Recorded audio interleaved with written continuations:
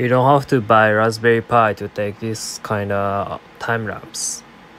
So first go to Thingiverse and search my profile and go check my collection, and there's files that you're gonna need, and somehow this Thingiverse thing is not appeared on the search, so just search my profile and get the files.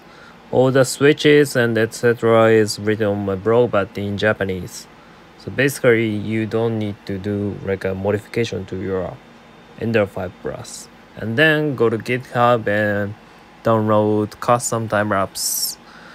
There's also time-lapse on Kira, but this custom time-lapse is kind of different. So basically all the instruction is written in the GitHub, so you just need to read carefully and follow the instruction. But if you don't get it, then just follow my screen recorded actions.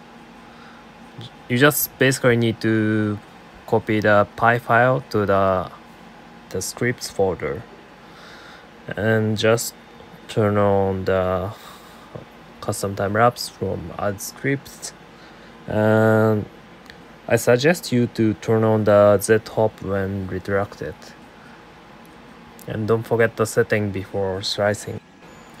If you have a question, then just comment in the section below, and don't forget to subscribe my YouTube channel. I'm gonna post a lot more 3D printing stuff from now on.